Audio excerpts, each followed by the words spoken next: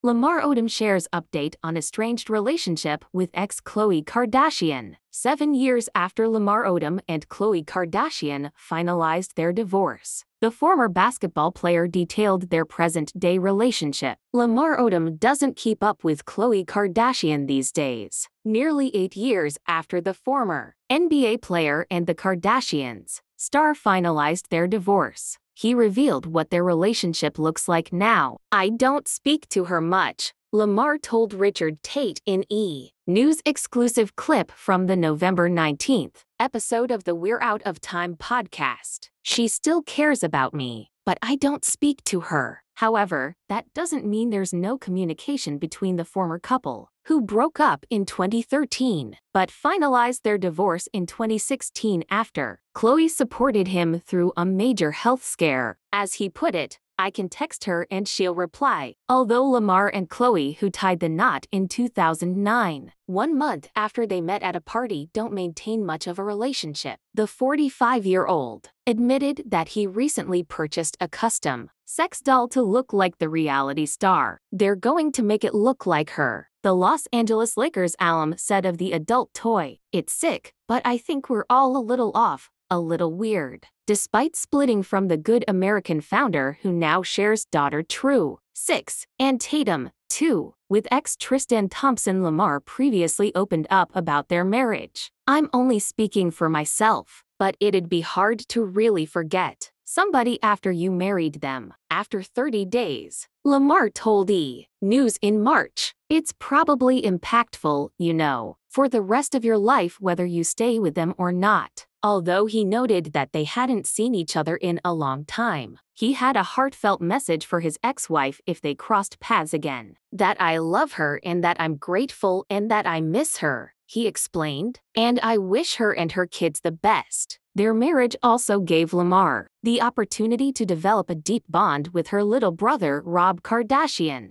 whom he still considers a brother. "I don't have any siblings," he told E! "It was cool to me to have somebody come into my life and play that role. I learned from it. Once a family, always a family," he continued, attributing his old school mindset to his grandmother Mildred Mercer. "The past is the past." Lamar emphasized that while he hasn't seen Rob in years, "We're always going to be family."